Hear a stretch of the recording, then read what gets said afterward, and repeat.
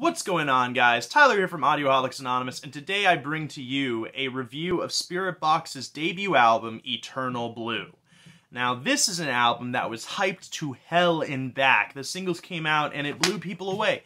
People were absolutely surprised by how good it was, and they raved about it for a long time.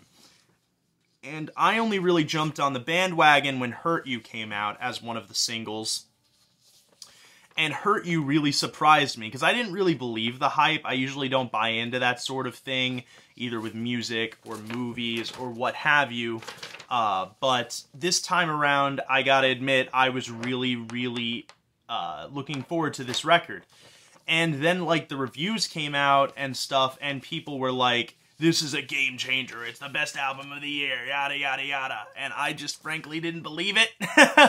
I mean, usually when things get hyped like this, it's not that good, you know? But I'm here to tell you that they were not exaggerating. This is legitimately one of the best albums of the year, and actually, like, it's a very close contender for my favorite so far. It's just a banger from front to back.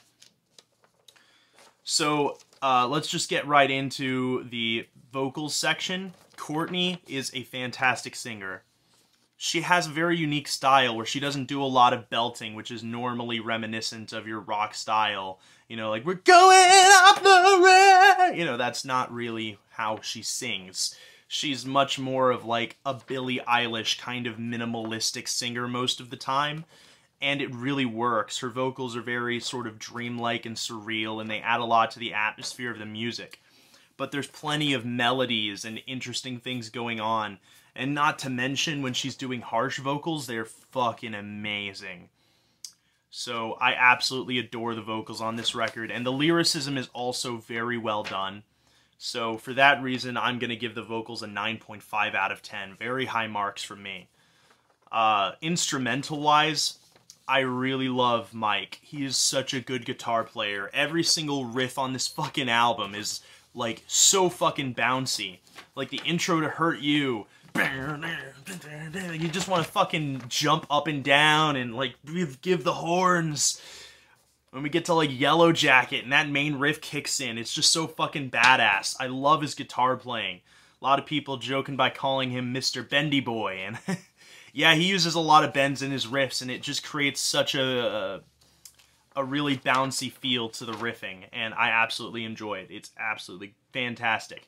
The drumming is on point. The bass work is, like, actually underappreciated in my opinion. I think the bass really adds a lot to this record, and the atmosphere in general is really quite tangible with this record, which is always something I enjoy. Last year we had that with Oceans of Slumber, and obviously we get that with a lot of Opeth records, and I really enjoy a good atmosphere in my music.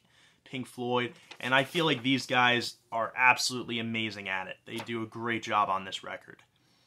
Songwriting, composition, I give the instrumentals a 9 out of 10. Songwriting, composition, I give a 9.5 out of 10. Like I said, every song on this record is a fucking banger. Starts off with Sun Killer, which is this really clean, until the very end anyway, a really clean, melodically interesting song, and then the end comes, and she's screaming at the very end, and it's like, fuck, that was a build-up, dude. And then immediately into Hurt You, which is a standout song. Yellow Jacket, which features Sam Carter from Architects, again, a standout song, completely badass. The Summit, amazing song. One of my favorite songs on the record. Secret Garden, that was my favorite single. Phenomenal chorus. Silk in the Strings is actually my favorite song on the album. I love the chorus section specifically because the instrumentals create this really dark, dissonant sound to the chorus. It's fantastic. Holy Roller is heavy and catchy as hell. Eternal Blue is the masterpiece of this album.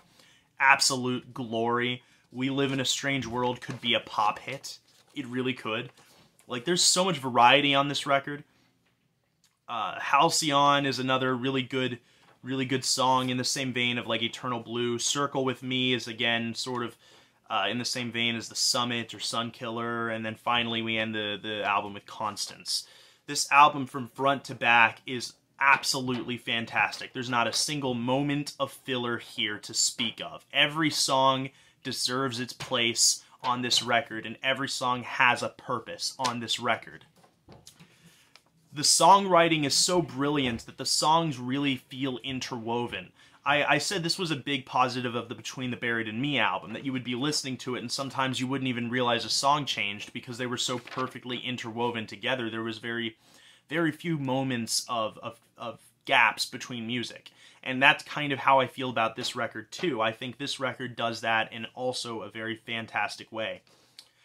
So for that reason, 9.5 out of 10. And finally, for personal enjoyment, this is going to be a 10 out of 10 for me. Like, I loved this record. The time I listened to it the first time when it came out, I listened to it 3 times back to back. Not because I had to, because I wanted to. I heard it the first time, I was like, well, that's going on again. And then I heard it the second time, I was like, well, that's going on again. And honestly, I wanted to listen to it again, but I had to get to sleep. And the next day, I jammed it all fucking day, and I've been jamming it since. This is an absolutely fantastic fucking record. The only reason I took some stuff off here and there is, and I was waiting until the end to say this, I do feel that for as amazing as this record is, there isn't quite enough innovation. I feel like this album should have been a game changer, but there is some mysterious X factor missing. This really isn't like all that different from metalcore that you know. Granted, they have their own style, but it's not like they're doing anything new, if that makes sense. Which is a bit of a shame, because I feel like if they had added a little bit more of an innovative factor to the record, if they had been a little bit more unique, this could have been a perfect record. Like, seriously, this could have been an instant masterpiece, in my opinion. But I feel like I have to take a few points off, or really a half point off, just for the fact that it's not as original as I think it should be for the quality of music we have here. So, as a final verdict, I give this record a 9.5 out of 10. So have you guys heard Eternal Blue? If not, fucking listen to it. But if you have heard it, tell me what you think about the album in the comments section below. Were you as blown away by it as I was, or did you think it was way overhyped? I'd really love to hear from you. But without further ado, I bid you audio do. Bye, guys!